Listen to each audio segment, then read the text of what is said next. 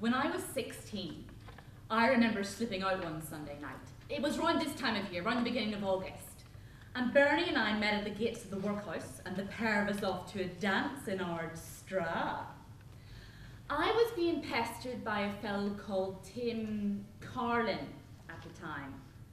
But it was really Brian McGuinness that I was keen on.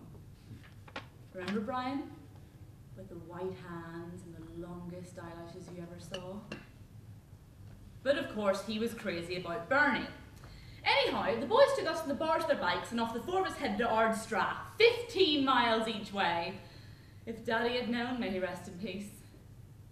And at the end of the night, there was a competition for the best military two-step. And it came down to 3 couples.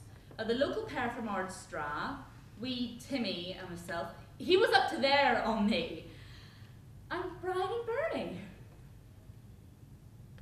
They were so beautiful together, so stylish.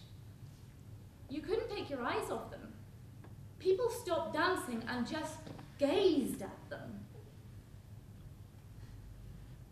And when the judges announced the winners, they were probably blind drunk. Naturally, the local couple came first, then Timmy and myself came second, and Brian and Bernie came third. Poor Bernie was stunned. Couldn't believe it. Couldn't talk. Wouldn't speak to any of us for the rest of the evening. Wouldn't even cycle home with us.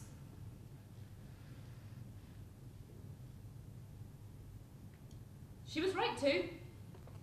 They should have won. They were so beautiful together. And that was the last time I saw Brian McGuinness. Remember Brian? With the... Next thing I'd heard, he'd left for Australia.